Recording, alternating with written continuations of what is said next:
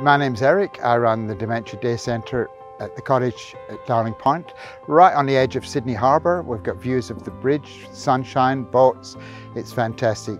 And we bring people here to spend the day with us, to have fun, listen to music, look at the view, and have a good day out for people living with dementia who need some stimulation, company, conversation, and just a generally great time in this world-class location.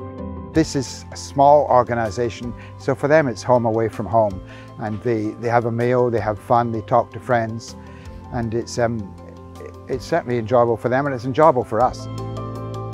When we talk about SECC at home, in addition to the cottage, we also have a community transport fleet. We help people get out and about to medical appointments, and we also try to get people out doing fun things as well. So we go to the art gallery. We've got a trip next week going to the Chinese Friendship Gardens and just having a bit of a day at Darling Harbour. We've gone to the zoo, and if people are able to have some of those connections, then it makes it a lot easier for them to stay living at home longer. So it's great that we can facilitate friendships. We can make sure that people can get to where they need to be, because that helps them stay at home. SECC at home is not just about the big things. It's not about the domestic care.